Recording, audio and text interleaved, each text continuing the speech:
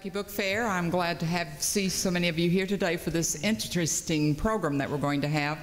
The inspiration came to us because of the movie 42 and the interest in the Jackie Robinson story, and the fact that many Kentuckians were involved in that era of sports, and the fact that desegregation actually occurred. So that's the basis of the program. First of all, I'm going to introduce our performer. We do have Pee Wee Reese with us today, who is a Kentucky Humanities Council Chautauqua performer. Dick Usher is from Western Kentucky and will actually make the hair stand up on your arms when you hear his presentation. Followed his performance, Mike Embry will moderate a panel of distinguished folks who know all about this era, and then we'll entertain questions from you all, and hopefully somebody can answer them. So without further ado, let me tell you that it's 1985, and here's Pee Wee Reese.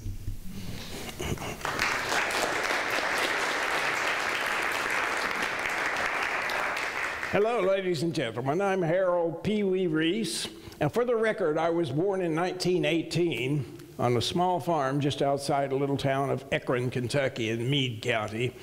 In the early 1920s, my father Carl was fortunate, got a job with a railroad. Before long, we moved into Louisville. I've lived in Louisville, Kentucky ever since then. Always been proud to have it as my home.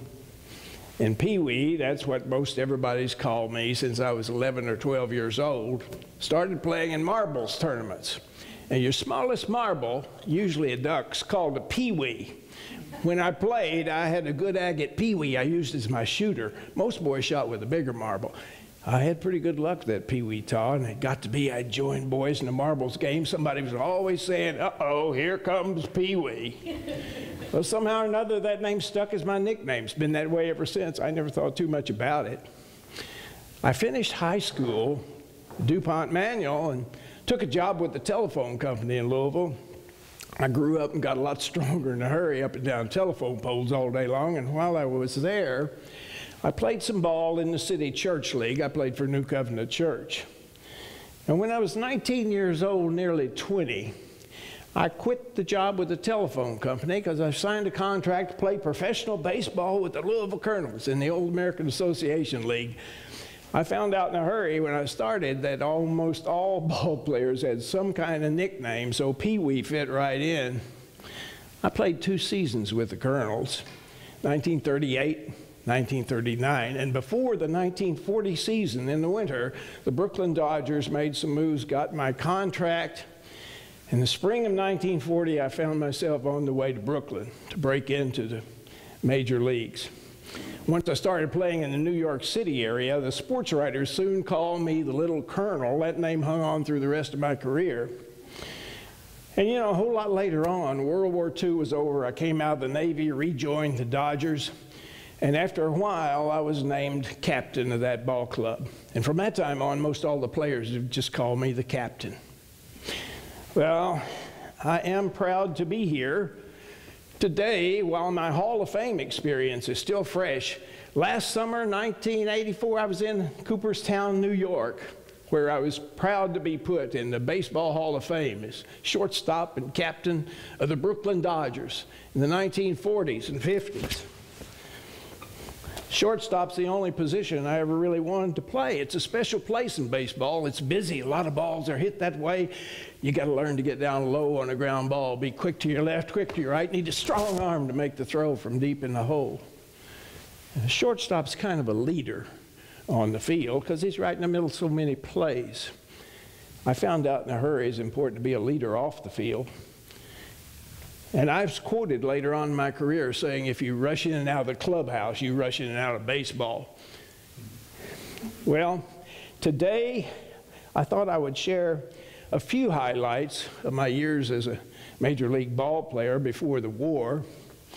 And I'll talk a little bit about a personal experience or two, but mainly I want to spend most of the rest of the time talking about playing with one of the great ball players of all time, a teammate, became my friend Jackie Robinson, the man who broke the color barrier in modern Major League Baseball. But we'll get into that. So if you're ready, Well, the umpire says, play ball. Take me out to the ball game. Take me out with the crowd. Buy me some peanuts and Cracker Jacks. Oh, hold it. Now, my mother, Emma, didn't raise a singer. So, won't you help me with the song? I think you know the words. By the way, the home team today, what would you think? Dodgers. Okay. Take me out to the ball game. Take me out with the crowd. Buy me some peanuts and Cracker Jacks. I don't care if I never get back. 'Cause root for the Dodgers. If they don't win, it's a shame. For it's 1, 2, 3 strikes, you're out at the old ball game. Good. You ought to give yourselves a hand almost.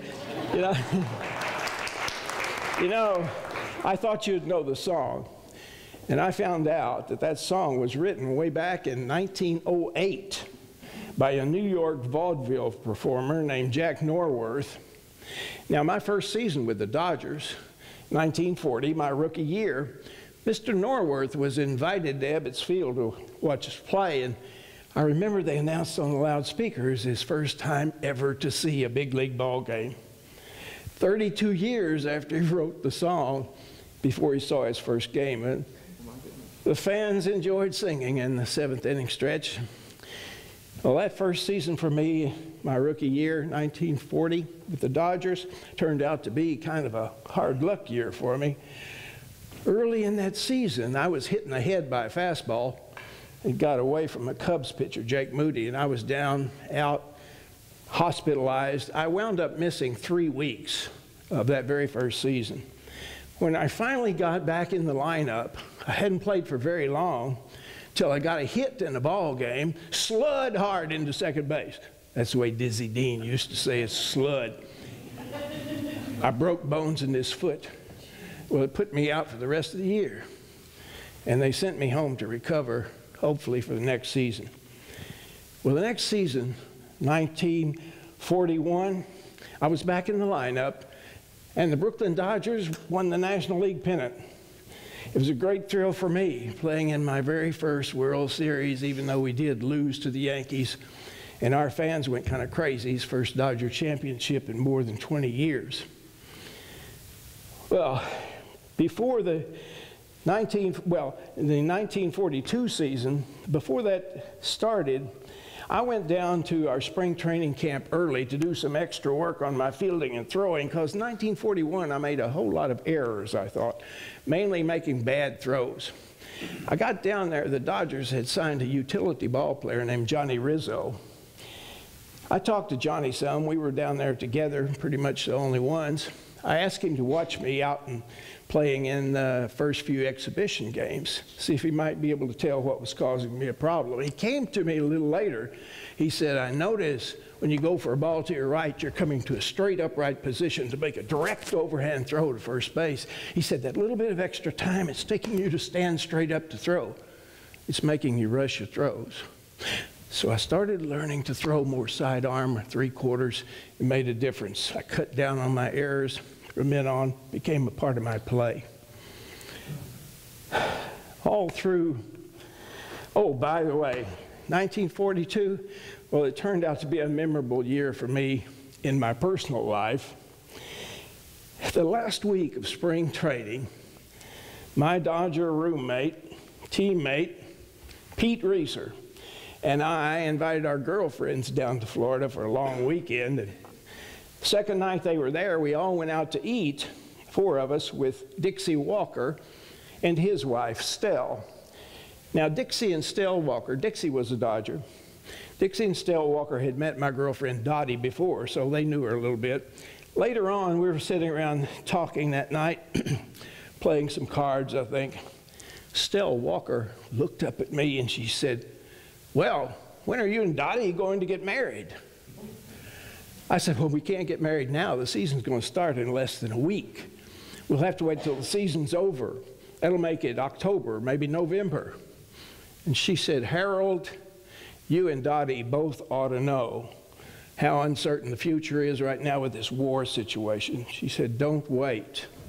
Most of the young people I know are getting married as soon as they can, so they'll have some time together before the war splits it up. Well, I looked at Dottie, and she looked at me. And before the weekend was over, I married Dottie. Pete married his girlfriend, Pat. My mother-in-law always did think I planned it that way. Well, you know, I'll have to say as an aside, not long ago, Dottie and I just celebrated our 43rd wedding anniversary. And along the way, we've had 2 great kids, Barbara and Mark. So in our case, it was good advice to marry back then. But back to 1942, the women left then to ready themselves to meet us in Brooklyn to begin the season. And Pete and I had one thing we very much needed to do was go talk to our vice president and general manager to tell him the change in the situation. Of course, that's the man that gives the checks and makes the arrangements, and he runs the ball club. At that time, the vice president and general manager was Mr. Larry McPhail. We didn't know Mr. McPhail too well, so we dreaded it. Mr. McPhail always came down to Daytona the last week of spring training, so he was there. He had a huge penthouse high atop a hotel in downtown Daytona Beach. The penthouse had windows all down this side, all across this wall in the back, all up this side, beautiful views of the ocean and beach. And there was a huge desk that was McPhail's workspace back here. All of his work there, had a chair behind it, mahogany desk, beautiful. He had his makings for a drink and so forth. Now, we didn't know McPhail too well, but he already had a reputation by this time in baseball as being kind of a genius in putting a ball club together. He also had a reputation for being unpredictable, kind of a volatile person who drank too much. We come into the room and are sitting telling him about getting married. We don't get much reaction. McPhail is sitting back here. He pours himself a drink. He doesn't say much. It makes us nervous. We talk even more. He pours himself maybe another drink, and not saying anything. And all of a sudden, he jumps up, and the chair spins backwards, hits the wall. He said, "Hey, did you hear that?" We didn't know what the heck is going on. He runs around. Oh, there it goes. The National League pennant just flew right out this window. Yeah, he was convinced that since we'd gotten married a week before the season started, we had thrown away any chance for the pennant in 1942. You know, as it turned out, the Brooklyn Dodgers did not win the pennant in 1942. But we had a very good season, and it wasn't because of any of that. We really wound up winning 104 ball games. Usually anywhere around 100 is going to put you close, if not in the series. But you know, the St. Louis Cardinals that year were pretty amazing and won 106 games. It's still a National League record. They beat the Yankees in the series too, so you just have to say it was their year. 1942. All through that 42 season, the Japanese attack on Pearl Harbor, President Roosevelt's declaration of war that happened before the season started, it stayed in the back of my mind. And I'm sure in the back of the mind of most all the major league ball players. At the end of that season, I wound up joining the United States Navy, sort of one jump ahead of the draft. I went into the Navy in basic training and then was stationed for almost a year in Norfolk. And during that time, you know, President Roosevelt thought that it would be good for troop morale if things were as normal as possible. And he wanted all the major leaguers, or many of the major leaguers who had been drafted, to form a couple of teams to play on the various bases to boost morale. I was fortunate to be on one of those teams. Played a lot of baseball, especially that first year. I think it was a good idea. And by the time I was shipped out into the Pacific, our first child, little Barbara, was only a few weeks old. In the Pacific, I played a few ball games in Hawaii and Guam. Beyond that, I became a part of a massive mobilization of troops for a possible invasion of Japan. Unfortunately, that invasion never took place, and I was discharged in 1945 late. And I was happy to be back home with Dottie and our little girl Barbara, and I was ready to rejoin the Dodgers for the 46th season. Now, 1946, things were getting back to normal. Dodgers had a good year. Went into the last game of the season. If we had won it, we would have tied and had to have playoff, but we did lose. Now, this is the time I want to stop and share with you the next 9 seasons for the Brooklyn Dodgers, starting with 1947 and running through 1956. 9 years. In those 9 years, those of you who can see this, the Brooklyn Dodgers won the pennant 6 different times out of the 9. The other 3 times we came in second. Twice, there were end-of-the-year dramatic playoffs that knocked us out. So 6 out of the 9 seasons, you can see 1947, 1949, 1952, 53, 55, and 56. Each time we played the New York Yankees in the World Series, and each time we lost to the Yankees until we got finally to 1955. And we did win the series in 55, and it's still one of my proudest accomplishments in sports.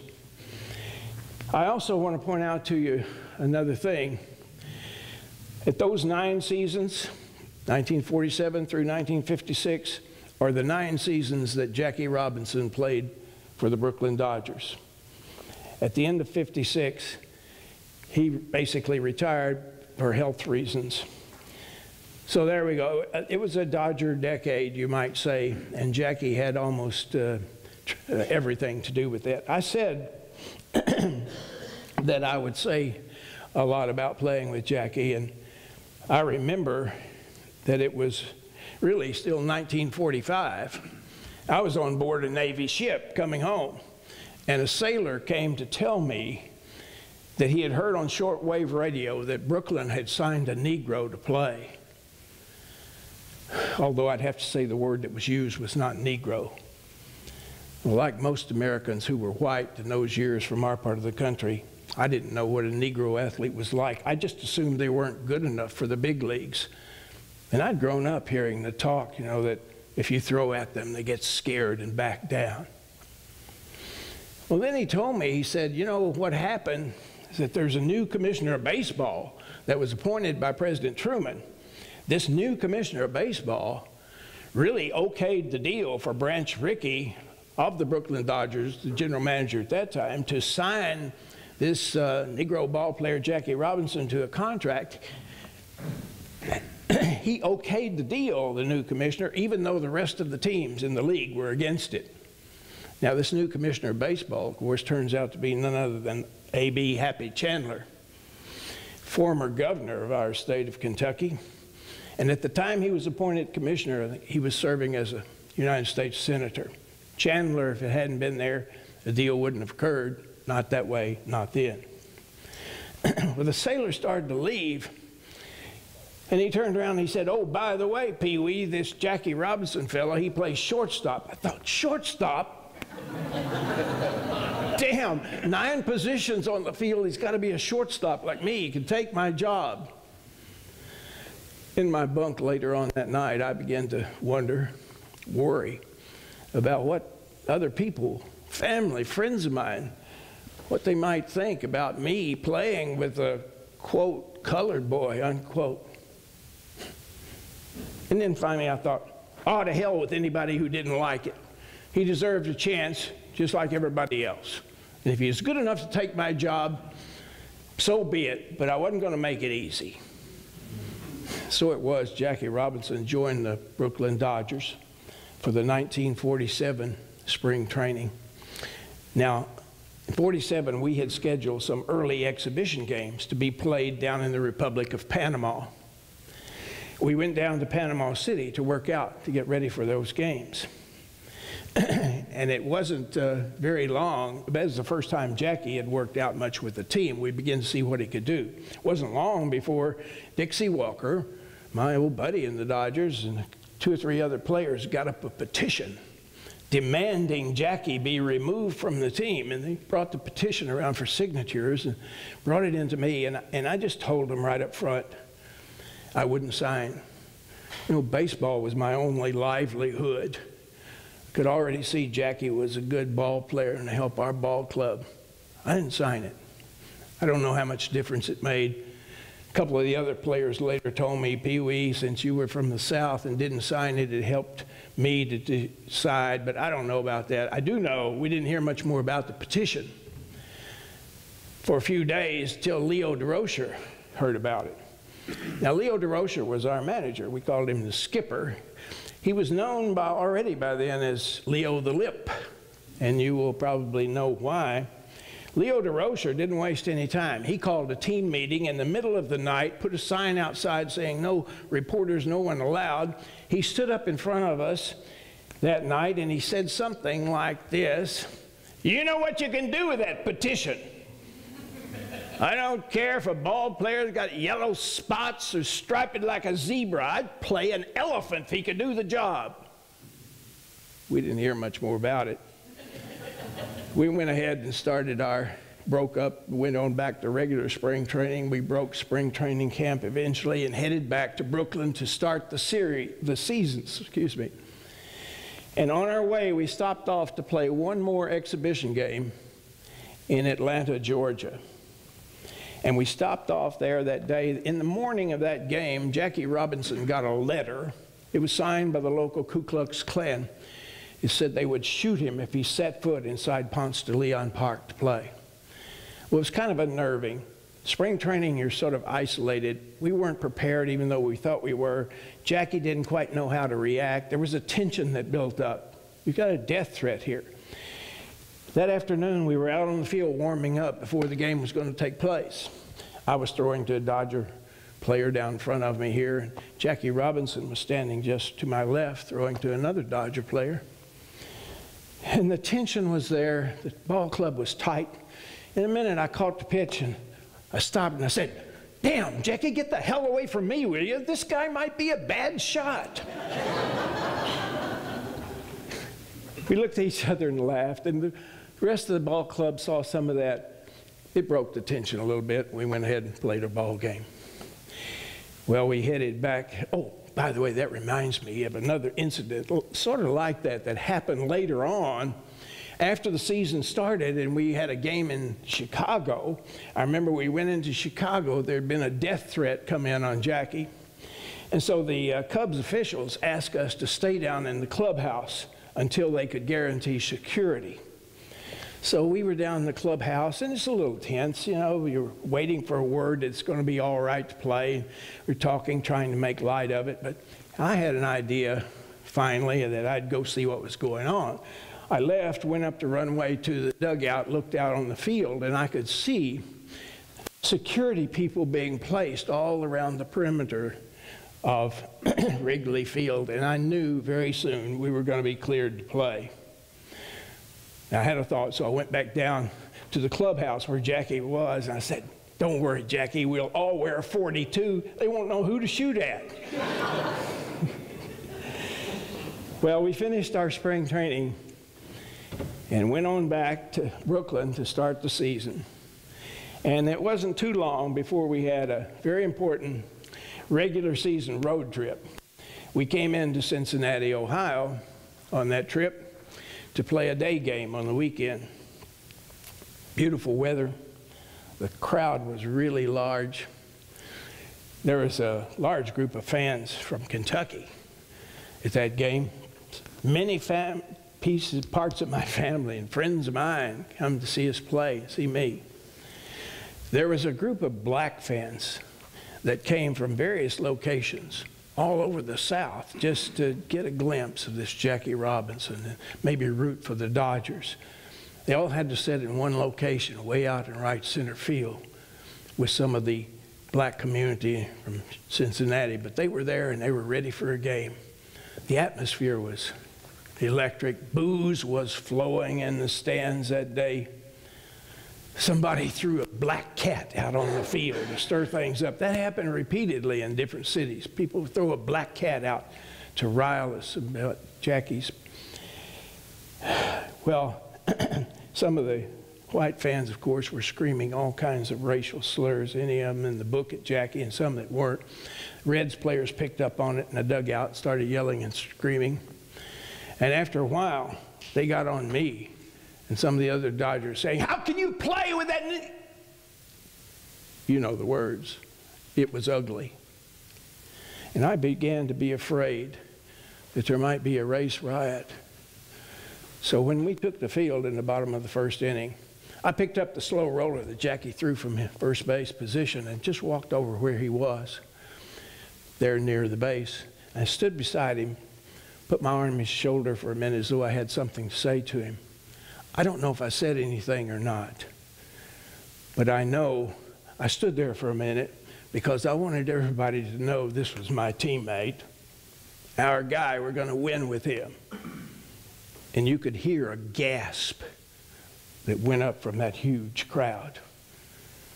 And then Crosley Field got a whole lot quieter. It was pretty much the same wherever we played that year, except maybe Brooklyn. Opposing fans and players would yell at Jackie, call him coon, watermelon eater, jungle bunny, this kind of thing, trying to rile him.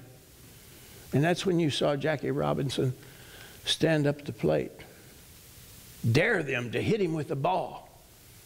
And you begin to put yourself in his shoes maybe and think about what it would be like for you to try to play ball in such conditions. In a word, Jackie was winning respect.